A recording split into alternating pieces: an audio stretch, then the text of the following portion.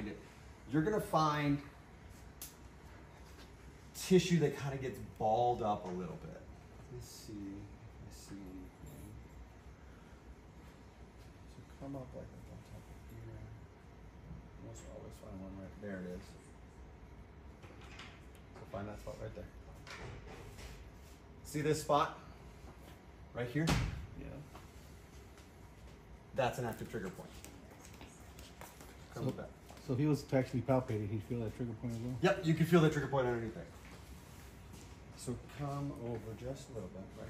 So I'm gonna put it right in the dead center of my probe, right? So see it's in the dead center of my probe? Hold it nice and firm there. So get a little bit of your hand down. Whatever it is you gotta do to get yourself, okay, there you go. Get you switch hands. Right? Then, always, always, always, always, when you're doing trigger points, throw color Doppler down on it. We'll give a little clap. We're gonna pray for everybody. Hopefully you never find anything nasty.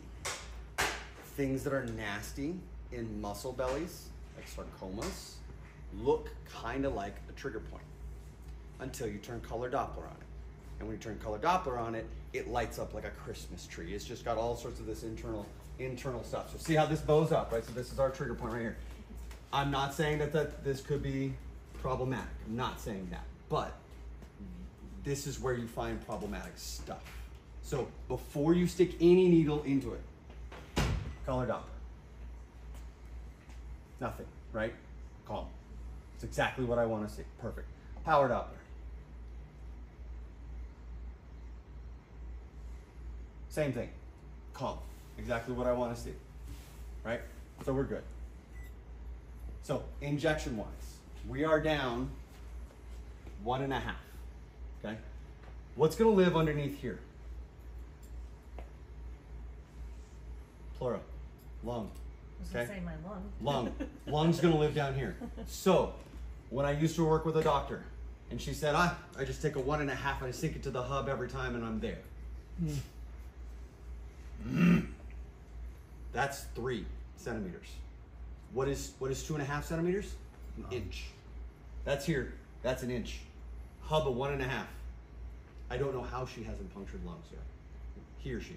I can't claim who it is. He or she. But don't get into the idea of a 1.5. Just hub it and you're there every time. That's not it, right? So we're off about 1.25. So you're going to come off of that probe, right? So remember our 90-45 degree rule? We're going to come off about at 1.25, so even closer than that, right there, and come at a 45 degree angle. Because this is PRP and Wharton's jelly. And so if bevel down, bevel up. Doesn't matter.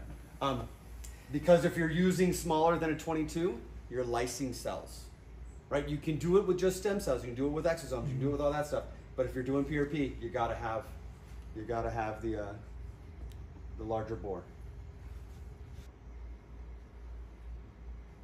Keep coming, keep coming, keep coming, keep coming, keep coming, keep coming. You're there. Now, sometimes you get a triggering effect where it like immediately releases. Sometimes. 1 cc? 1 cc.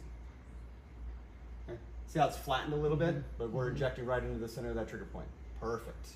Perfect, and then we're out. 1. Bing, bing.